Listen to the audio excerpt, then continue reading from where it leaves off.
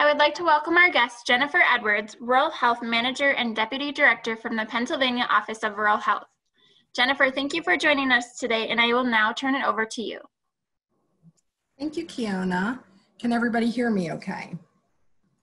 We can hear you. Okay, great.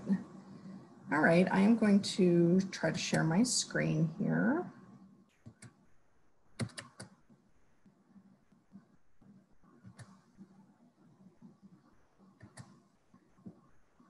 Okay. Kiona, is there a way to take down the polling question? There we go. Okay. Good afternoon, everybody. I am Jen Edwards, and I am the Rural Health Systems Manager and Deputy Director for the Pennsylvania Office of Rural Health. I'd also like to take this time to recognize Lynette Fetzer, who is our SHIP coordinator, who is also on this call as well. And I might ask for help from her later, but we will see how it goes.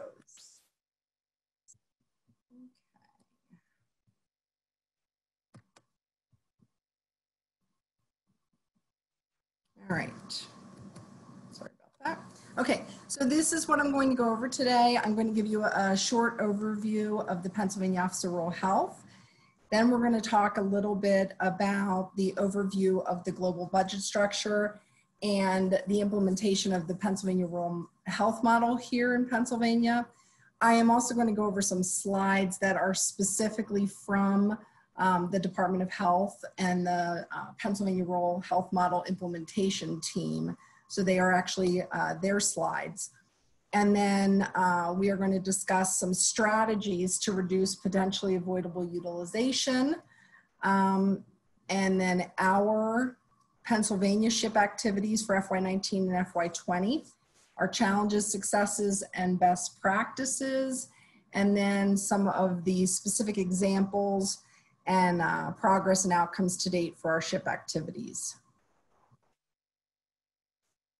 So the Pennsylvania Office of Rural Health was formed in 1991 and was a partnership between the federal government, state of Pennsylvania, and Penn State University. I have only been here since the summer of 2018.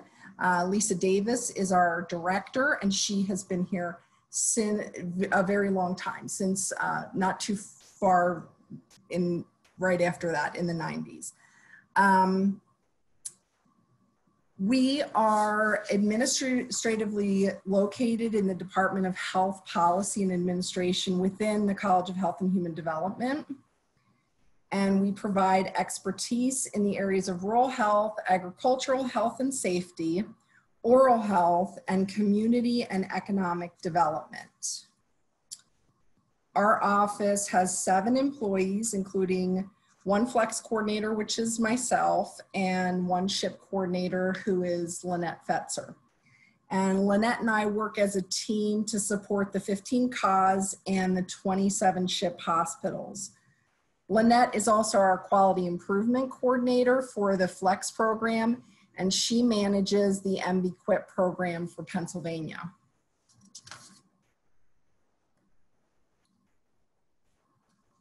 So the Pennsylvania Rural Health Model is an alternative payment model, and it was designed to address financial challenges faced by rural hospitals in Pennsylvania by transitioning them from fee-for-service to global budgets.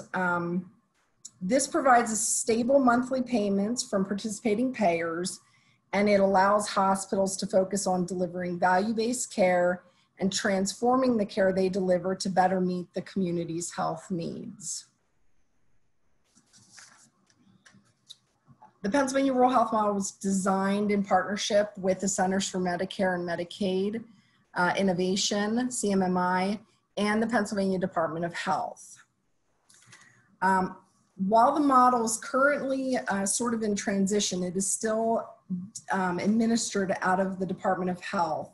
The Pennsylvania legislature passed legislation, which was PA Senate Bill 314, signed into law on November 27, 2019, to create the Rural Health Redesign Center.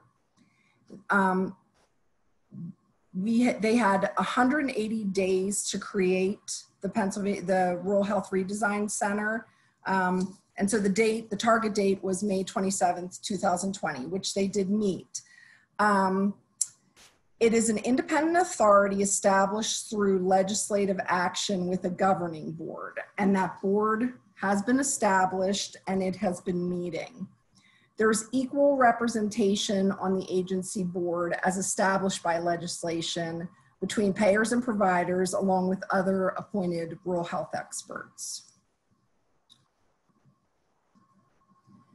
The Pennsylvania Rural Health Model is the first model focused entirely on rural hospitals.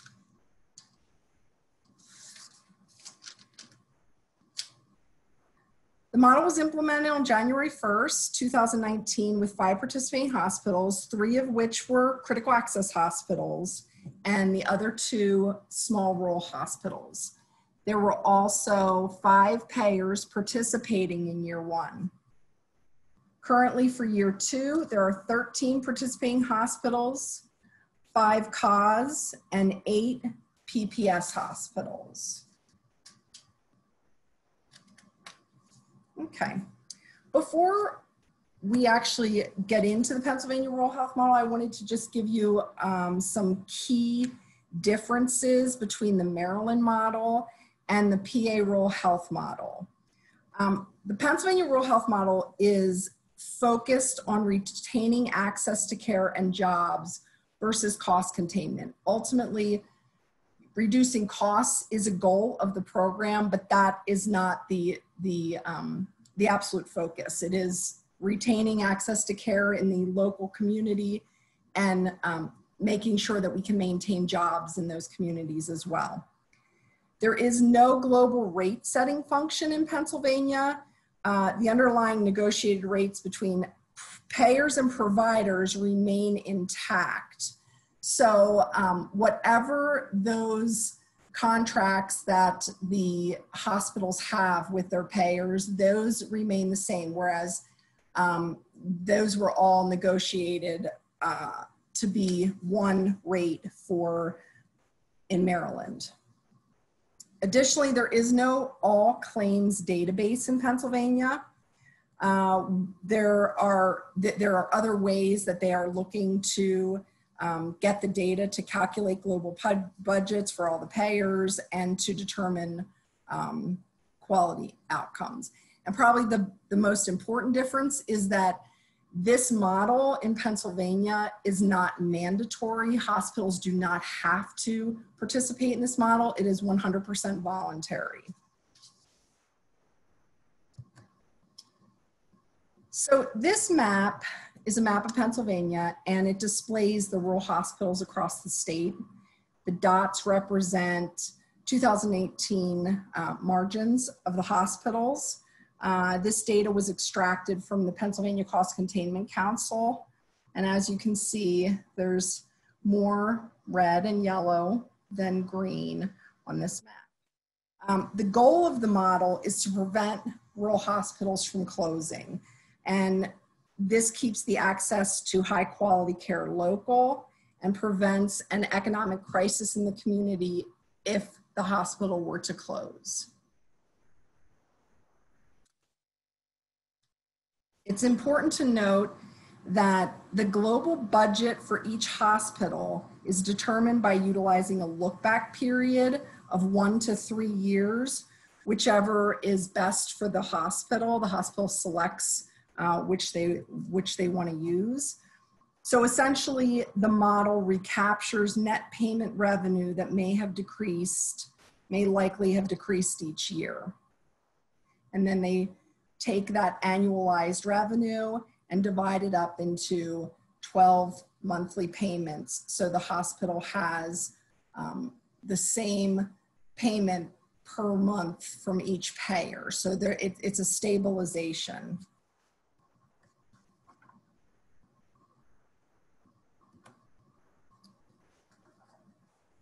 So before we get into this, an example for year 1 hospitals is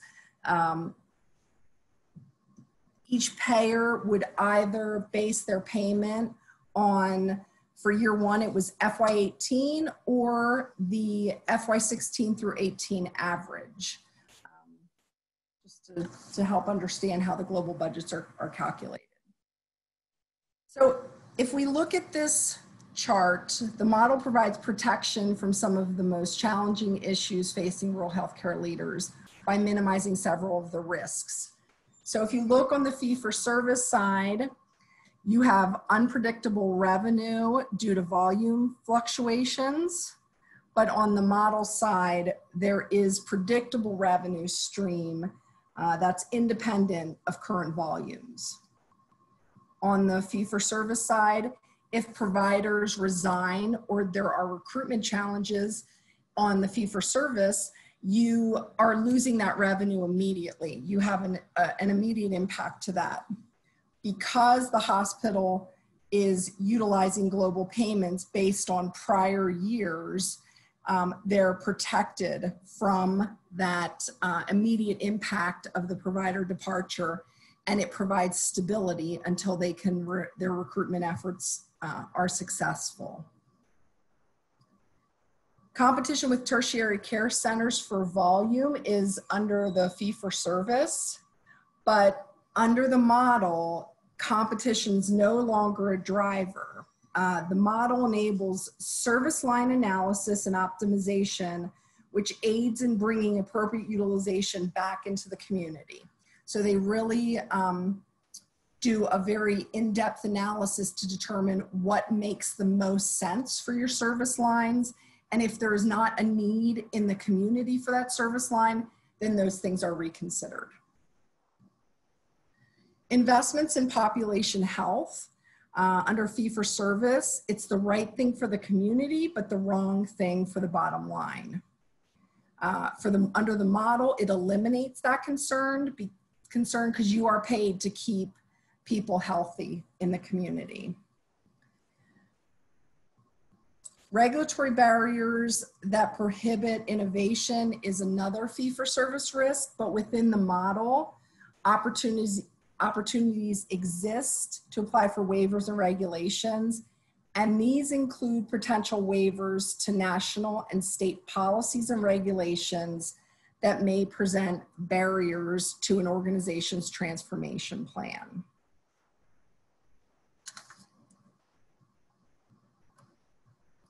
The two core tenets that make the model different from fee-for-service is the monthly stabilized payments. The hospital receives equal monthly payments from each participating payer. And then the hospital's incentivized to invest in community health to retain the revenue. And they do this by creating a transformation plan based on 3 main goals that the hospital selects that we'll get into a little more in depth. So the global budget stabilizes hospital revenue compared to fee-for-service, which is imperative for rural communities where population is declining. So the hospital and fee-for-service is paid for the number of resources consumed by the community, the healthcare resources. So if the community is getting smaller, so is the revenue. But as we all know, we've also seen that regardless of whether the community is getting smaller, inpatient days continue to shrink. On the global budget side, the hospital is paid the same amount of money as the historical net patient revenue, regardless of how many resources are consumed by the community. So you are protected from those issues. To the extent the hospital can reduce unnecessary utilization, they will keep historic revenue. So the model focuses on 2 areas for potentially avoidable utilization. The first of that is patients that seek care in the emergency department that that could have potentially been seen in a primary care office and it wasn't necessarily an emergency. This is one of the areas of potentially avoidable utilization.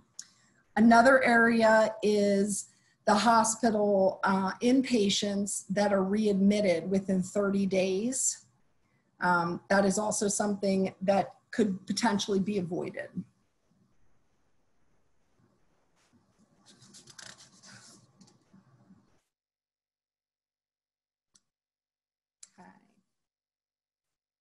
So if you, by retaining the revenue associated with reduced potentially avoidable utilization, the hospital has the opportunity to invest in services that promote community wellness. And that is where we talked about previously the transformation plan. Hospitals can select the areas that they want to focus on. Many of the hospitals that are participating in the Pennsylvania Rural Health Model have selected areas such as care coordination, a focus on care management, which includes chronic patients. Some of them have selected specific populations of patients like CHF patients or COPD patients or even patients with diabetes. Many of them are looking at social determinants of health and implementing a way within their hospital to be able to track those things so that they can get a better handle on what are the main problems in their communities. And we'll talk about a few more as we go on.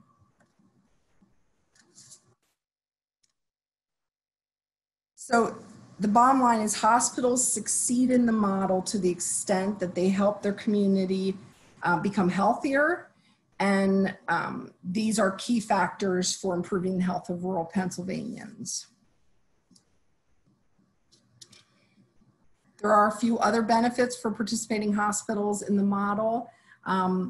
Collaboration and the sharing of best practices is very much a focus. So all hospitals participating in the model have to agree to share best practices with the other hospitals participating. And it is a very collaborative environment. There are currently 6 working groups that the hospitals are participating in that we'll get into a little bit more in detail. But this is an example of ways that they are collaborating. Also, the implementation team for the model, they provide robust technical support and to the infrastructure and enable impactful community health outcomes. So let's talk a little bit about strategies that reduce potentially avoidable utilization in the emergency department and readmissions. We talked about a few of these already. Many of the hospitals have made a plan to implement or expand care coordination and focusing on chronic conditions. But some are also focusing on some other areas such as substance use disorder and mental health. Community paramedicine is another way for some of the hospitals to be able to get folks out into the community and be able to have more home type visits. So some of the hospitals that actually have EMS integrated inside the hospital have already started implementing things like this. Others are trying to work with their local EMS departments. As we all know, there is tremendous amount of pressure on EMS with loss of revenue and personnel problems. That decreasing pool of people that are able to volunteer, especially in rural communities where they cannot afford to have as many paid positions. So that is a tricky area, but there has been some movement made on trying to utilize some of the larger community paramedicine programs in Pennsylvania to create a model and really look to see if we can open up some opportunities in rural communities for community paramedicine. Integrating primary care is another strategy to reduce potentially avoidable utilization. And many of the hospitals who have not had previously provider-based rural health clinics are looking to get involved and purchase or acquire provider-based rural health clinics. Some that have already have provider-based rural health clinics have expanded. We talked a little bit about social determinants of health, which is critically important to looking at everything outside of just the physical health of each individual, looking at potentially physical environment, air and water quality, housing and transit, social and economic factors like education, employment, income, family and social support is a huge thing. Many of the communities have some of their elderly face a lot of isolation if they don't have family members around, which really impacts health. Access to care, quality of care, and then health barriers like tobacco use and diet and exercise, alcohol and drug use. We talked a little bit about substance use disorder and mental health. We did have one of the hospitals who is actually a critical access hospital that applied for one of the HRSA grants last year and was successful in getting a MAT program implemented at their facility, and our office, as well as the implementation team for the Pennsylvania Rural Health Model, very much worked with them to help them be successful with this. Oral health is another example. Many of the rural health clinics are trying to bring in oral health, and we actually have someone on our team, Kelly Braun, who works to very much help our rural health clinics implement oral health programs and assist them with starting or improving their rural health clinics. She's certified in, she has her certification in rural health clinics. Telemedicine is another huge example, and this we have seen grow even larger because of the COVID-19 situation and the waivers that, the federal waivers that have come through CMS, and also legislation that has passed to make telemedicine much more accessible. And then there's also regional strategies and operational efficiencies that hospitals focus on to make efforts to reduce their potentially avoidable utilization. So we're going to get into our SHIP program here. Pennsylvania has 27 SHIP eligible hospitals. The hospitals that are highlighted in green are the year 1 hospitals. The bolded hospitals are the year 2 hospitals, and there are 2 like gray hospitals. Those hospitals actually did not participate in FY19 or FY20 because they just became eligible due to the COVID SHIP. So these are new hospitals to the program for Pennsylvania. So for FY19 and FY20, Pennsylvania SHIP activities have been primarily value-based purchasing activities, and they are the focus for the Pennsylvania SHIP hospitals. In FY19, we had 19 hospitals that participated in value-based purchasing activities, and in FY20, which has just started, we have 21 hospitals that selected value-based purchasing activities. So these activities include quality reporting, HCAHPS collection or training, QI training, provider-based clinic quality measures training, and alternative payment model training activities. Fewer hospitals have selected ACO and accountable care organization and payment bundling activities. So 6 hospitals in FY19 and 4 in FY20 selected ACO activities to include disease registry, community paramedicine, provider order entry training, pharmacy services implementation, and social determinants of health.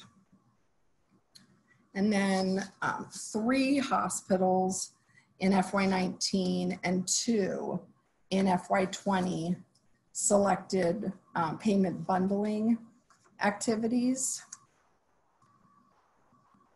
These include ICD-10, S10 cost reporting training, and price transparency training. So our challenges.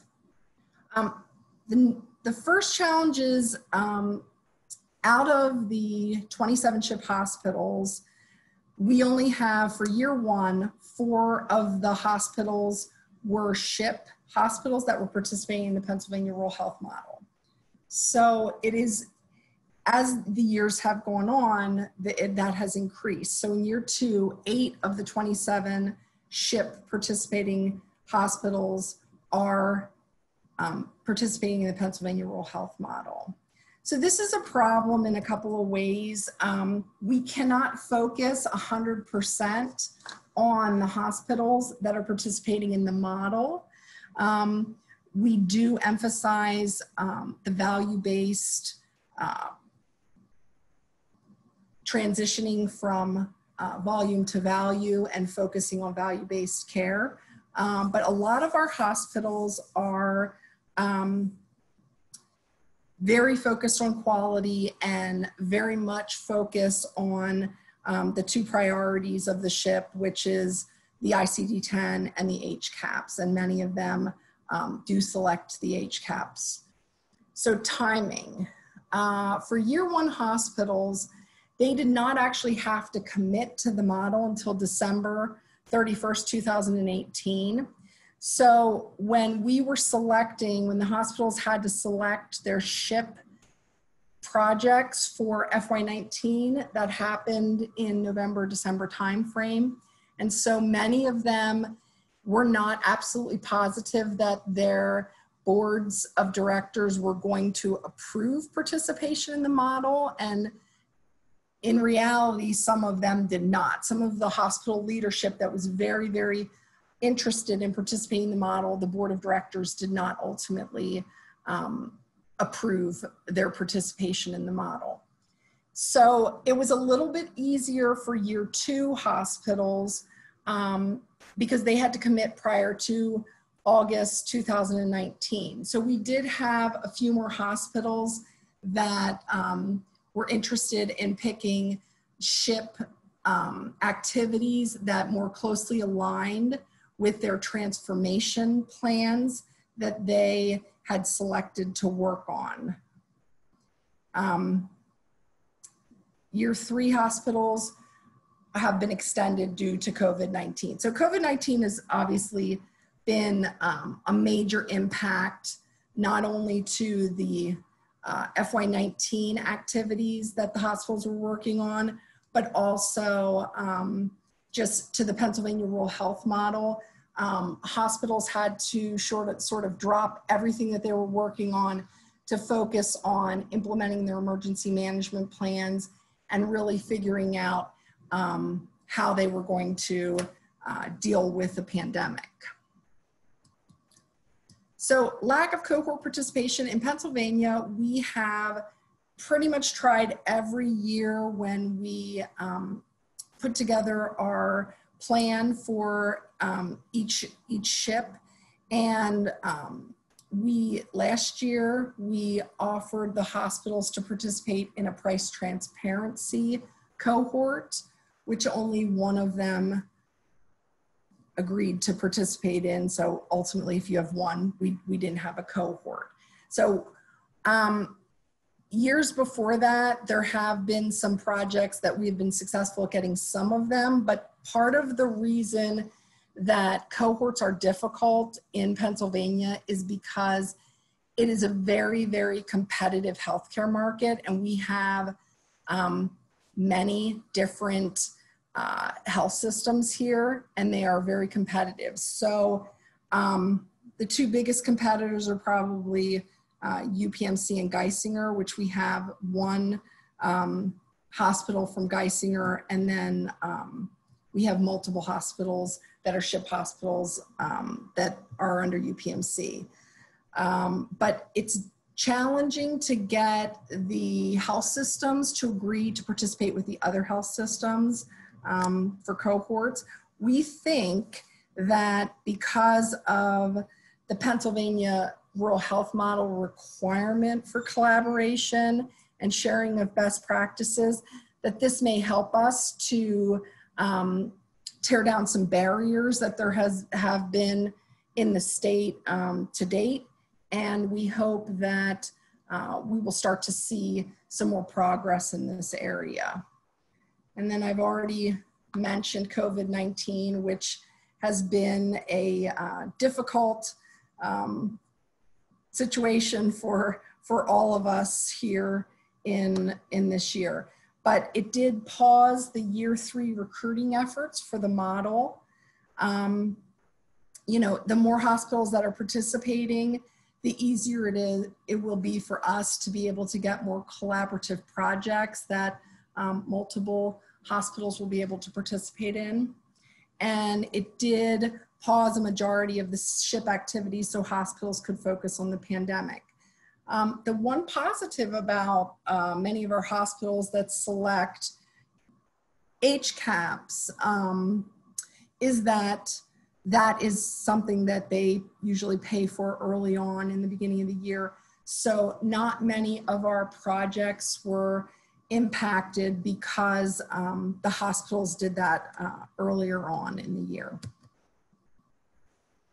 So our successes and best practices. 100% of our SHIP hospitals participated in both FY19 and FY20, which is fantastic. We really work hard to try to make things as simple for the hospitals as possible so that they feel like that the workload is not too much in agreeing to participate. The number of hospitals that participated in care coordination and telemedicine activities increased slightly from FY18 through FY20. And then, as I mentioned, 76% of the Pennsylvania hospitals in FY19 and 84% in FY20 selected HCAHPS or quality reporting activities to focus on quality. And for us, this year that was a success because they were able to complete their projects, and it also is reflective in their quality reporting scores. Best practices. So we talked a little bit earlier about the PA, Pennsylvania Rural Health Model working groups. There are 6 of them, and those working groups include regional strategies, which we have several hospitals participating in the model that are fairly close to one another. So that makes sense. We have 2 that are in Susquehanna County, and those 2 have collaborated a little bit in the past, but because they are both participating in Pennsylvania Rural Health Model, they are finding more and more ways to collaborate. So that has been very successful. I think almost every single hospital that is participating in the Pennsylvania Rural Health Model is focused on care coordination because frankly, you just can't get a handle on your chronic patients and you know, patients, you really cannot reduce your potentially avoidable utilization unless you focus on this. Most of our hospitals have been very successful at finding ways to collect social determinants of health data. So this is something that they started doing all different time frames, but I think at this point they're starting to have enough data that they can really see where they have issues in social determinants of health. But all of them can agree that transportation in rural Pennsylvania is very difficult. There is not really public transportation to speak of. And I actually am the transportation working group coordinator. So I host those calls and work closely with the personnel from the Pennsylvania Rural Health Model Implementation Group. And some of the things that we're focused on is looking at the legislation in the state, looking at the current policies and procedures and seeing is there anything that we could potentially help to influence.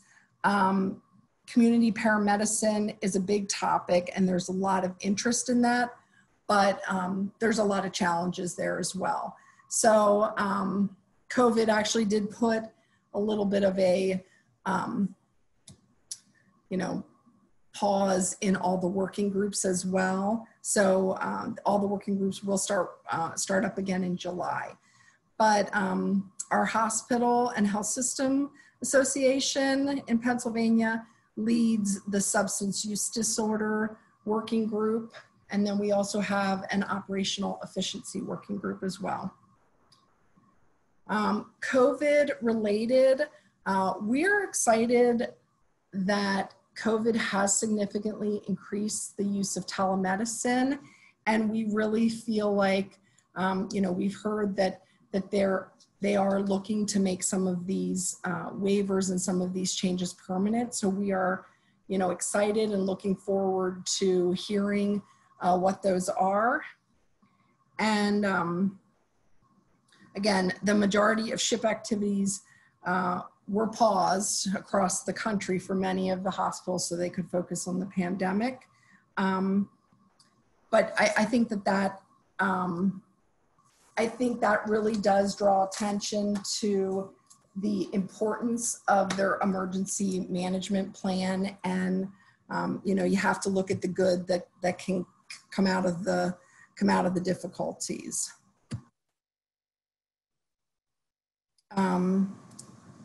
So let me talk a little bit about some progress and outcome examples that we have that we were very proud of. So UPMC Wellsboro, which used to be Soldiers and Sailors Hospital, they implemented this last year, they implemented a transition of care project, which they actually won one of our local awards here in Pennsylvania that we put out of our office. They built comprehensive discharge binders. They also enhanced the patient boards within their hospital room. This was really to help family members and the patients understand, the level of activity that they were allowed to do, their diet. So, family members that were visiting, they could see and sort of help the patients focus in on these things. There was daily rounding with multidisciplinary teams, including providers. And this was to reinforce patient education about discharge expectations and follow-up care. And they also made 3-day follow-up appointments before discharge. They also, if the patient was going to have home health, everything was scheduled prior to them leaving. So they actually knew, the patient knew who their home health aide was and when they were going to be coming. They also pre-ordered all DME supplies to ensure that all of this was set up for the patient so there was no confusion, and also arranged for transportation for patient follow-up appointments if the patient was going to have difficulty getting to those appointments. So this was a very successful project. It improved the patient outcomes, reduced readmissions, and also improved patient satisfaction. LECOM Corey Memorial Hospital also did a similar project. They didn't focus as much on the comprehensive binders. The binders that Wellsboro created was actually something that the patients would bring into their follow-up appointments with their primary care provider. Corey focused more on care coordination as far as chronic, and they were focused on CHF patients. Telehealth, UPMC Muncie was actually recognized for their telehealth innovation by the National Rural Health Resource Center. And their project reflected innovation required to address population health through expansion of technology. They provided telehealth services in telestroke, infectious disease, endocrinology, podiatry, wound care, pharmacy, and neurology, and there's several other specialties that they're continuing to work on. I didn't have Titusville on our examples, but because we had such a focus on QI initiatives, Titusville actually focused on quality improvement initiatives in the emergency department. They initially focused on the door-to-doc metric from the time the patient entered the emergency room until they had a diagnostic evaluation by the provider. They had started with a 46-minute time frame, and they average, and they got it down to 20 minutes. They implemented a new patient triage process, employee communication board in the emergency department, quarterly physician report cards, imaging and lab process changes so that they could perform tests sooner, and then there would be a quicker turnaround time on results. And they also did electronic patient satisfaction surveys before the patient even left the emergency room. A big thing that really it has also helped with not just quality improvement, but also care coordination was they did follow-up calls for all post-ED. They did the follow-up calls after they left the ED several days afterwards to see had the patient followed up with their primary care provider, and they wanted to make sure that there was no questions or no issues with any of the medication or instructions that they had. So these are some of the examples and progresses that we have for our SHIP engagements that are focused more on some of the global budgeting priorities. We are very hopeful that as the hospitals continue to advance in their transformation plans, that they will engage more and more. And we did have 2 hospitals last year that had originally selected projects, and then after they were certain that they were going to be involved with the Pennsylvania Rural Health Model, they actually changed their projects so that they could work on something.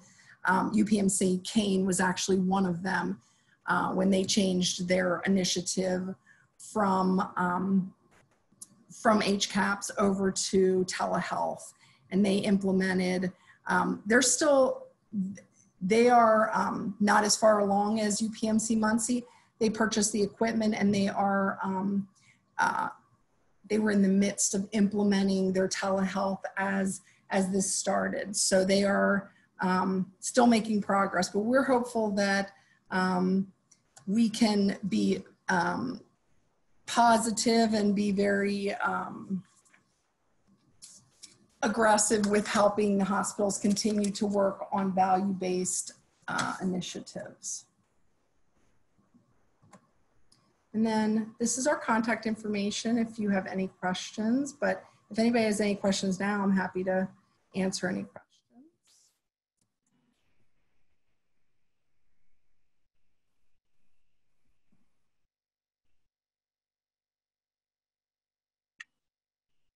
Thank you for that great presentation, Jen.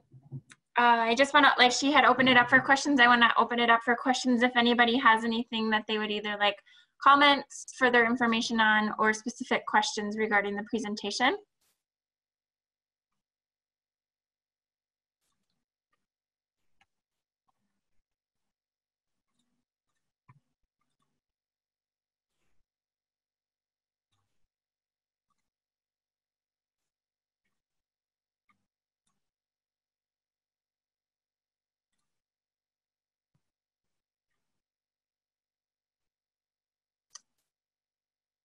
as we close up today, I would like to pull up our second round of polling questions. Kiona, this is Sally. Before we start pulling, I just wondered, Jen, it sounded like you had indicated that cohorts hadn't been real feasible in Pennsylvania. So were the activities selected? Did they tend to do then their own trainings, or were you finding they were using funding for software, equipment types of things rather than training, since they were doing it individually? I think there was a combination of both. I think that many of the health systems, they will work like, there is a SHIP coordinator that coordinates all the SHIP projects within that health system. At least that's the way it is for 2 of them. So they tend to select the same project, but for example, UPMC, they pulled their money so that they could do HCAHPS, but instead of just regular written surveys that they sent out, they did telephone surveys, and by pulling their funds, they could get a better rate with the provider that the consulting group that they went through. But in a case like that, there wasn't, the surveys are individual to the hospital. So they really weren't, sharing best practices or doing, like, the hospitals were still primarily working independently for these projects.